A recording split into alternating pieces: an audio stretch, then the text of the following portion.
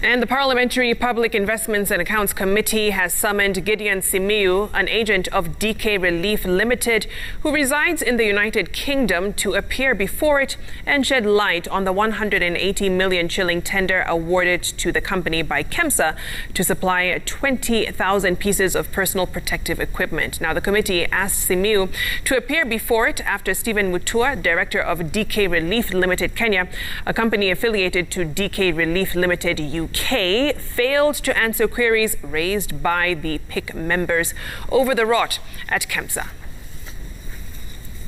Are you an employee who happens to be holding these shares on behalf of, which is very possible considering that you might have worked with him for a very long time? Are you someone who has just been requested to be the face of this company?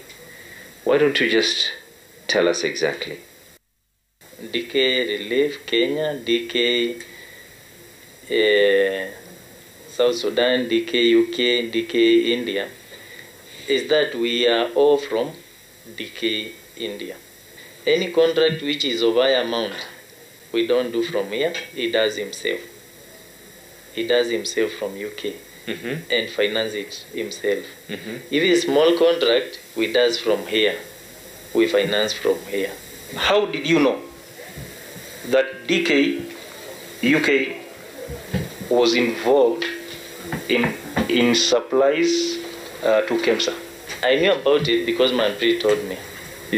So the person that you're in touch with? Yes. Okay. That is the owner of DK Relief UK.